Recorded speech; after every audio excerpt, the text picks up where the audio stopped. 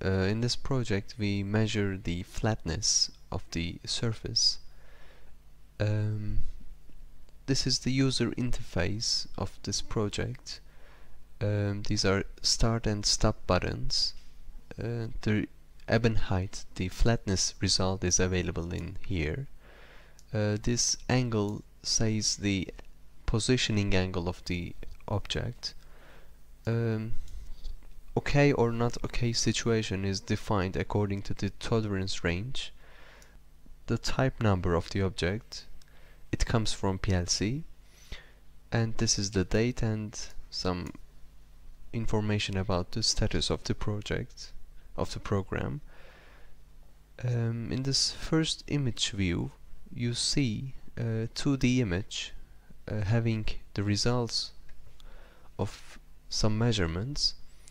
This 2D image is saved and recorded to the local PC. In the first image memory you see the down-sampled, some post-processed point cloud.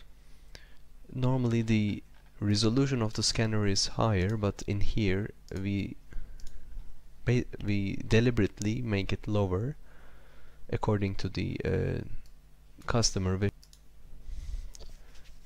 For example, the fourth image memory is the exaggerated view of the sample to show the trends on the surface, and the fifth image memory is the raw data.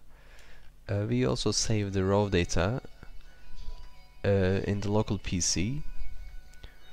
So I will give you some information about the program. For example, when we run it, it does all the operations and then shows the results in here. This is offline point cloud. Right now we are just loading the already obtained one and do some operations.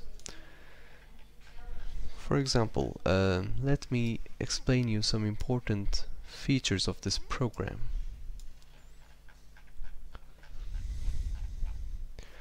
We do communication using PLC, TCP/IP communication. There are some communication commands in this program, such as this one.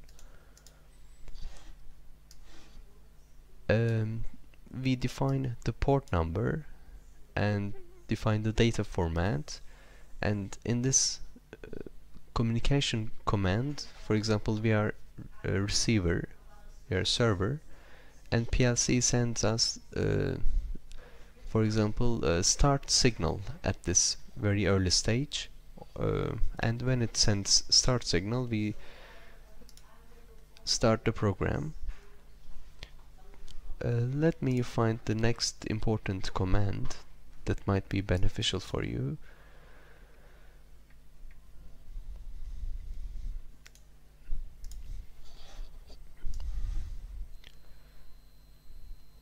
This is according to the type number we define different properties. For example, the length of each type is different. That's why when PLC, for example, sends us the type number 02, we change the scanner settings so that it will scan a shorter object having a 100mm length, and we also define the AOI. As we can see, each different type has different settings, and we set these different settings according to the type in this command. Later on we also check whether the send data is valid or not. For example, if PLC sends 20, then this is not in our list, so it will not continue. It will say invalid input.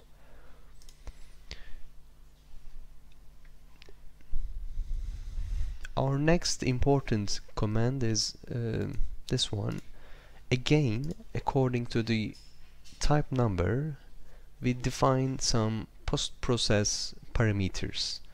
For example, customer would like to make some trim operations based on the type, so that's why this table can be used to define some parameters of the post-process operations. The next operation that I find useful is, by the way, these are the camera settings that we optimized. For example, in here you can downsample, resample your point cloud according to your needs. If you don't need too many millions of points in your data, you can just downsample it and make it faster, reduce your process time and have less condensed data.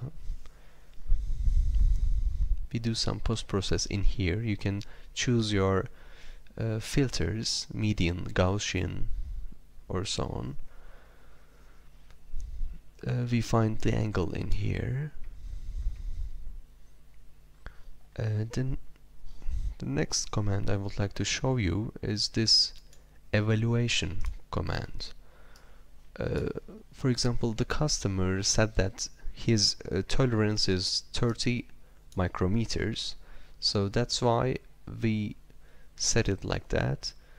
So if the flatness measurement is below the 30 microns, we say that this is okay piece.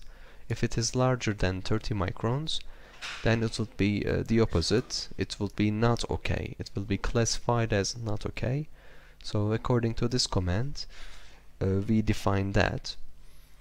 We save all these results into CSV file, and as I said, the raw data, which is available in the 5th image memory, is also saved in the local PC, and additionally we also save the screenshot.